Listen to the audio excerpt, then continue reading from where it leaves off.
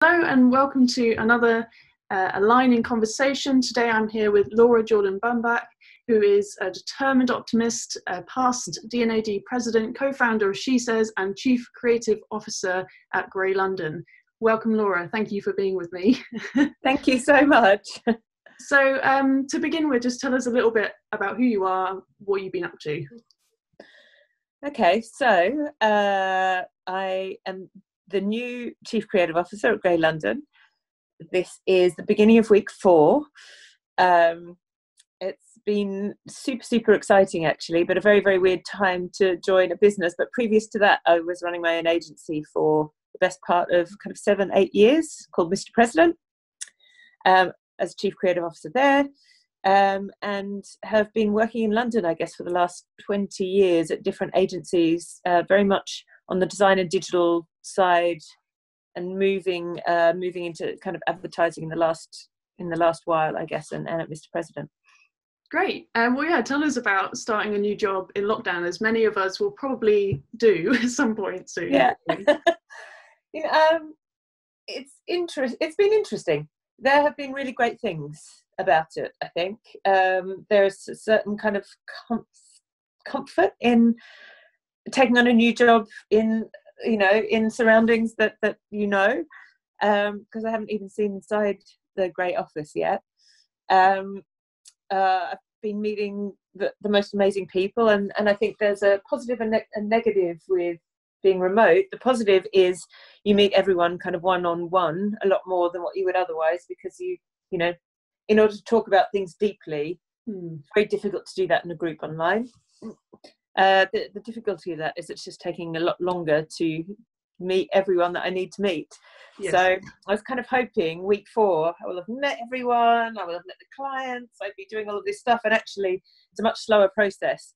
So that's been really fascinating.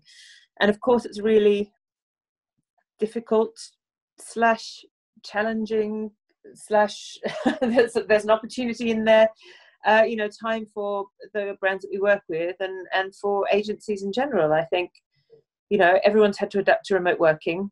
The different where you put your work has completely changed. Out of home is not really a place where you might put advertising when no one's out of home, for example. So some things have become much more important and some things have become much less important. And everything's really happened at speed. So I think that's been a really interesting challenge just for our industry, is how we've been able to navigate that. Yeah, well, that's really interesting and actually quite positive to hear that. So thank you. Actually quite encouraging, because it's definitely a daunting thought. So She Says, have you been continuing that as you've been starting your new job, and what's been going on? Yeah, absolutely. So we moved She Says globally to digital platforms probably about it might even be longer than 5 weeks ago now. All the weeks blur into one, don't they, when you're in lockdown? Certainly, yeah, maybe it was more like 8 weeks ago. But soon after lockdown happened and we realised that it was going to be longer term, because we have 55 different She Says chapters all over the world. And it was really important that they still continued. So we've now got a global Zoom platform, but the individual chapters could be using that global Zoom for their own needs. Because otherwise, we're running in London, we were running maybe 3 events a month, but most places we're running an event a month. So that was a lot of face-to-face that we couldn't do anymore. We've also just launched a new website. So there's an amazing company called So Bold down at London Bridge, actually. And one of the developers there is kind of on the She Says committee board in London. So her and her business have completely redone a website for us, which is fantastic. So that's been a really great positive that's come out the last few weeks. That's really great. I think there's a lot of positive, obviously a lot of negatives, but a lot of positives coming out of lockdown. So kind of how have you seen, besides maybe out of home advertising changing and us adapting to that, but how else has the industry been changing in front of your eyes, and kind of the positives, but also the challenges that you've been facing? Yeah. So, I think the positives are, for many people, but not all people, working from home is proving to be a real plus. and we've done quite a lot of polls and that kind of stuff with people at Grey to see how people are feeling. And for the most part, people are enjoying working from home. I think people are missing some contact, but there are groups of people for which it's just been really difficult. If you're in a share house, for example, if you're, you know, kind of living with your parents without kind of the space to work, you know, properly, have the right conversations. If you're in a house where you've got both parents working and not enough space that you can have 2 Zooms at once and not get in each other's way, or if you've got caring responsibilities, all of those things are making it hard. So, but I think, you know, so it's a positive and a negative, but I think for the most part, that's a positive. I think, I mean, the negative is obviously there has been a lot of money just exit the industry. So I think brands were very nervous about doing anything at all for a while. Some of them are starting again now, but also, you know, the way we make work. So you can't travel overseas, you can't get insurance if you're doing a live shoot, or haven't been able to get, you know, insurance. So shooting things live just hasn't been an option. So things have reverted to, you know, more copy-based stuff, or you know, you've seen some animation. You've obviously seen lots of Zoom ads. Yeah. I've been trying to find other ways of telling a story.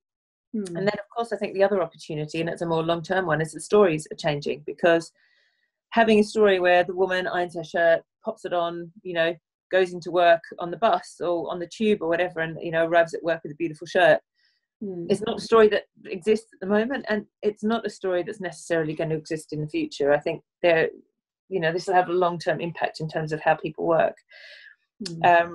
Yeah, as I said, the media has obviously changed. The brands that are winning are moving fast, and they're saying, you know, they're talking about things that are relevant to them. I think there's been an awful lot of brands that have spoken about COVID that maybe haven't needed to. And then there have been some brilliant ones which have done some great work that feels right. Yeah, so kind of everything's changed. And, you know, thinking about all of you, actually, you know, one of the big things that changed is this is the time of the year. It's my favourite time of the year, right? When everyone has their grad shows and young talent, and think about, you know, bringing people into the agency and getting that atmosphere. And I think for grads, and also for like the younger members of the team, that camaraderie and the being around other people is really, really important. And that's all gone. You know, the grad shows have kind of disappeared, and we're suddenly looking at everything online and not getting to meet face to face. You know, I just like new blood is my favourite thing. Yeah. You know, and walking around and meeting everyone and collecting all the books and the posters, and it'd be great when that happens again. But I do, you know, I do feel for all of you who are kind of coming to the end of your studies now, and actually what I really care about is how can we as an industry support you all. Well, it's been actually really great seeing how industry is pulling together. I think there's been a lot of kind of portfolio review offers and things like that.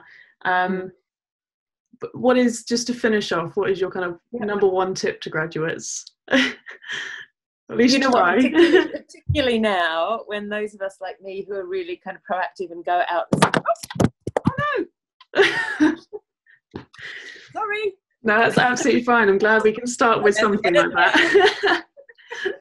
I would say particularly now, when those of us who are more proactive and go out and see all the grad shows and you can't, just don't be afraid of reaching out and sending stuff. And I know your colleges are sending work and, you know, sending websites where everyone's work is, but just figure out who you want to work for and make sure you approach them, and just like be a little bit more tenacious than maybe you would have had to have been otherwise. Just kind of stick with it. Don't worry about offending people or like sending them too much. You know, just give them a couple of pokes and make sure that, you know, you can get a response if you can. Yeah, absolutely. So stick with it and be bold. Bold, yeah, absolutely. Great. Well, thank you so much for speaking with me today.